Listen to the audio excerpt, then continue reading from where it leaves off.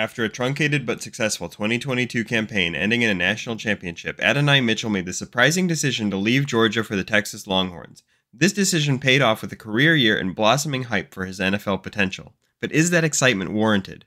Find out on this 2-minute drill.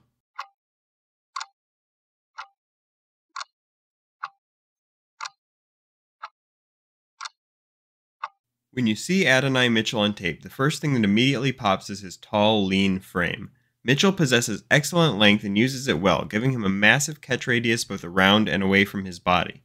His hand-eye coordination is equally as great a strength, giving him some of the best hands in the class, and he consistently vacuums up even poorly placed targets. He boasts a smooth, speedy acceleration and a great ability to tempo his wide variety of routes, letting him quickly get to work in the next phase selling his motions with his head and shoulders. When Mitchell breaks, he's quick and deliberate, and his flexibility to catch ahead of himself offers him additional advantages when moving horizontally.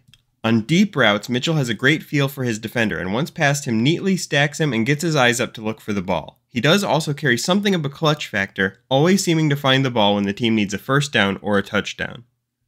Unfortunately, the negatives with Mitchell are defined by the same sources as the positives. With the ball in his hands, his light frame leaves him poor through contact, and he generates meager yards after the catch. This also gives him little potential behind the line of scrimmage on screens or in motion. While his blocking improved throughout the season, there continued to be moments where he was beaten to his spot or simply couldn't sustain his position.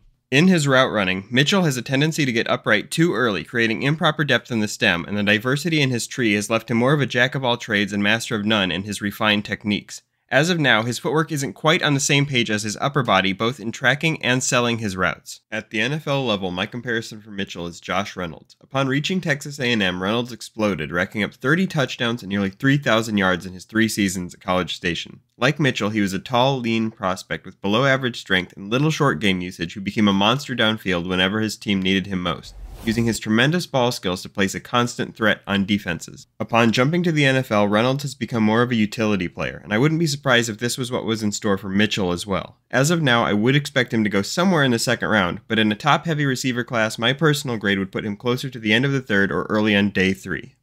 And that's the 2-minute drill.